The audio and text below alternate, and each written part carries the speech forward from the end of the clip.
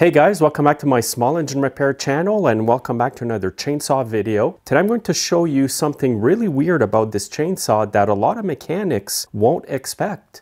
And the saw I've got here is an older MS441 and it's got a lot of miles on it. The guy that had it before used it to cut firewood and sell it commercially.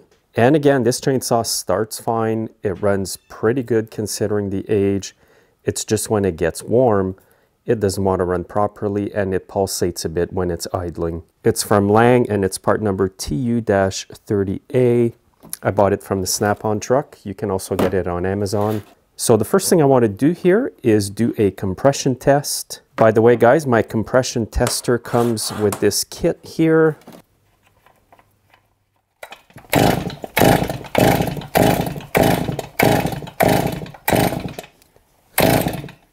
Now for an older saw, this is an awesome reading, 145 PSI.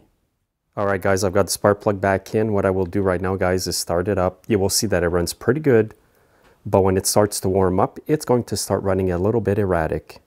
Now, this is a cold start, guys.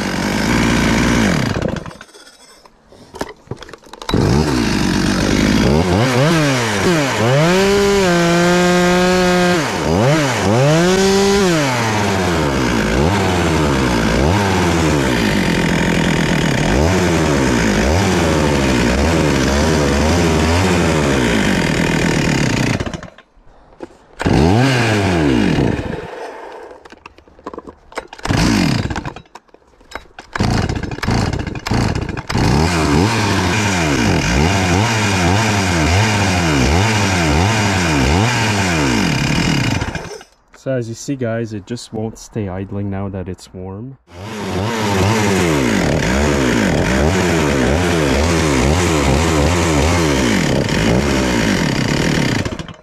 So it's idling really erratic when it's warm, and I gotta feather the throttle. It kind of sounds like it's running really lean, and that's probably what's going on. So what I'll do is take it back in the shop. I'm gonna show you guys exactly what's causing this issue, and you might be surprised. All right, guys, so if you look at the way this saw is running, you might think it needs a new carb kit, carb adjustment, different things like that that aren't too bad. And you're absolutely right. This saw came in. The guy said he put in a new carb kit, an OEM Walbro kit. It's a Walbro HD carb. They also put in an intake boot because it was cracked. So they put the new intake boot carb kit, and it still runs poorly like that when it's warm. Although surprisingly, it's not that bad at full speed until it warms up. As you saw in the clips there, it's cutting through that wood quite easily. And also you saw the impeccable compression reading on that compression tester. If I do the pull cord trick with it like this, it's coming down really slow. Look at that. And this saw is actually a bear to pull if you don't have the decompressor pushed in. Earlier I was pulling it without it pushed down. So the compression feels awesome, just awesome. Now here's where I'm going to tell you guys a mistake that I made in diagnosing this saw. And that is, I failed to listen to my own advice that I give you guys in almost every video when I work on chainsaws.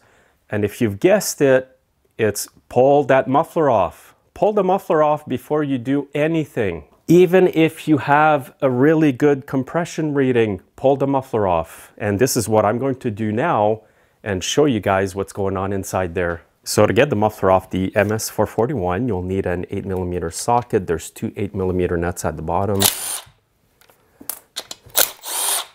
And you'll need a T27 torque screwdriver or bit on an impact.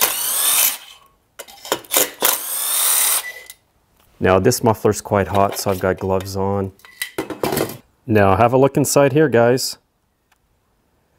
Look at that piston and rings, they're all scored up. How can this saw even run? And it doesn't end there, guys. Just keep looking. Look at the hole through that piston. That's incredible. I've never seen a piston and cylinder and rings worn out so bad.